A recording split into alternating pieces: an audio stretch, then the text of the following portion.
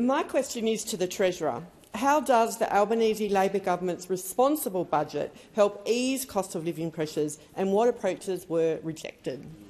The call to the Treasurer. Thanks, Mr Speaker, and thanks to the wonderful member for Gilmore for her question and for all of her work in our team and on behalf of her community. We know on this side of the House, Mr Speaker, that a lot of Australians are under pressure. And because of the budget last night, more help is on the way.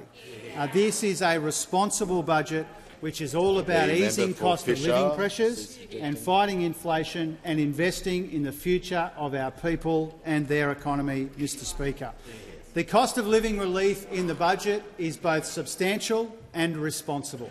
There is a tax cut for every Australian taxpayer in the budget. There is energy bill relief for every Australian household in the budget.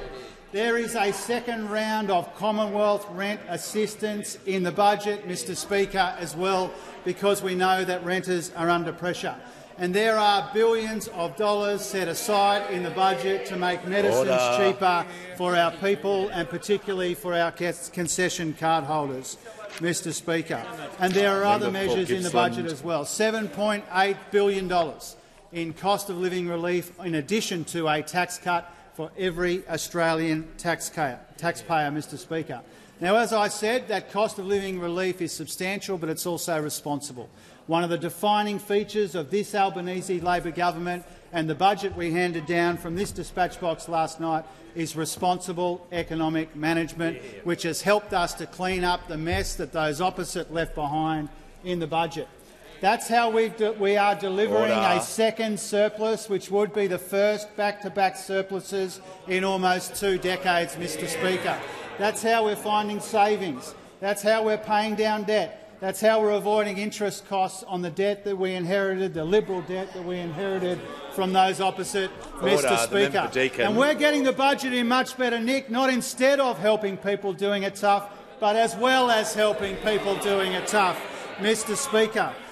That's why what we've been able to do last night, getting the budget in better nick, providing cost of living relief for people at the same time as we invest in the future. This is a key reason why we have turned the inflation with a 6 in front of it over to those opposite into inflation with a 3 in front of it. But it's not mission accomplished, Mr Speaker, because we know that people are still under pressure, and that's why people under pressure were the defining influence on the budget that we handed down last night, Mr Speaker. Inflation is still the #1 near-term concern that we have in the economy, and that's why the budget was so responsible.